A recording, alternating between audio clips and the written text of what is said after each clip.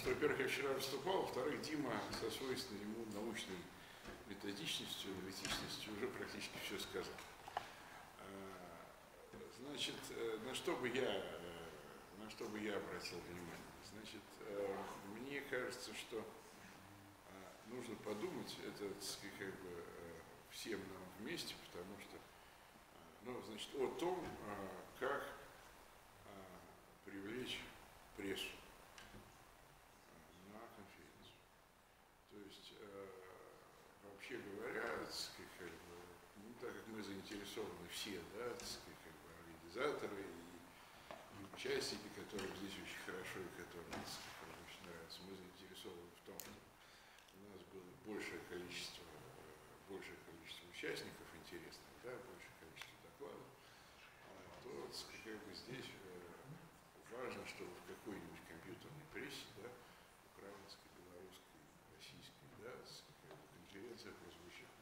Это не бесплатно, но это и не какие-то безумные деньги, да, то есть, в принципе, как бы я с своей стороны постараюсь подумать, как можно кого-то привести из России сюда, вот. Но это вот то, что, как бы, организатор, то, о чем организатор будет подумать, потому что медийная составляющая, так называемая. Медийная составляющая только не в плане такого грубого пиара, да, который, как бы, а просто, как бы, чтобы была статья, да, там, не обязательно даже в печатной прессе, может быть, в интернет-прессе где-то, о том, что, как бы, не о том, что не анонс конференции, анонс конференции проще сделать, а о том, что прошла конференция, было хорошо то-то, было плохо то-то, там, как бы такой-то там член комитета сказал по этому поводу там все, да, то есть уже, ну, как обычно, уже что-то будет. Это, как бы, я думаю, что это увеличит интерес, а увеличение вот такой публичности, да, оно полезно. И, как бы, в этом плане, конечно, важно обязательно опубликовать презентации вместе с тезисами, то есть вот это все очень важно. И, конечно, то, что, на мой взгляд, надо делать обязательно, я говорю, что мы на своих конференциях это стараемся всегда делать, это уже когда человек присылает тезисы, если его доклад связан с каким-то проектом свободного софта, с какой-то разработкой, пусть небольшой, или разработкой документации, URL его сайта. Да? Сейчас это несложно, существует огромное количество публичных ресурсов. Если у него проблемы, ему можно в этом помочь, сказать, где он может это дело выложить. Да? Вот. Но, по крайней мере, чтобы не возникало таких вещей, потому что, как бы, у нас, в общем, было так, что человек присылает тезисы, вроде бы у него свободный проект, а когда начинаешь у него выяснять, а где вообще все это делал, то выясняется, что у него это есть, да, но проект не вполне пока свободный, это он собирается все выложить, вот, обязательно это сделать, клянется, обещает и так далее. Ну, для нас, понятно, вот такая честность, она, как бы, очень важна. Да, вот, ну и, значит, насчет того, там, устраивать секции, не устраивать секции, не знаю.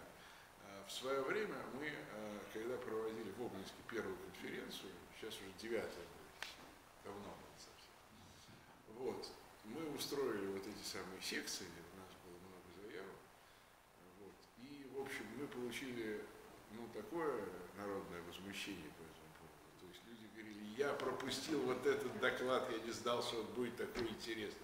Что вы устроили? Делайте хоть в 3 дня, но делайте так, чтобы мы все могли послушать. Вот. Ну, с тех пор, как бы, мы стали делать все последовательно. Но, с другой стороны, то есть надо смотреть, нужно, как бы, если это разделение есть, да, по секциям, то оно должно быть действительно таким, чтобы сложно было себе представить человека, который, как бы, захочет послушать и то, и другое. И разделение должно быть, потому что я когда увидел доклад Игоря Власенко в секции про бизнес, я так и не понял.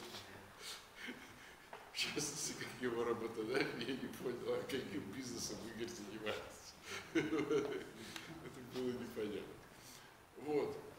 Ну, вот это, как бы, такие конкретные пожелания, как коллеги по организации конференции. Я, кстати, пользуясь случаем, всех приглашаю в Обнинск в конце июля, у нас уже будет 9-я конференция.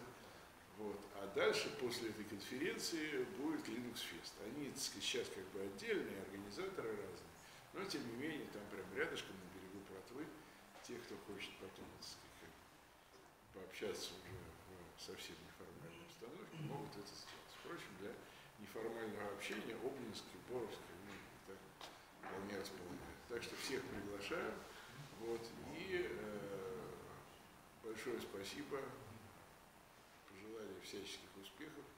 Обязательно приеду на следующую конференцию. Очень замечательно. И постараюсь побольше народ своих из нашего проекта сюда вытащить. Я надеюсь, что доклад будет интересный. Спасибо. Спасибо.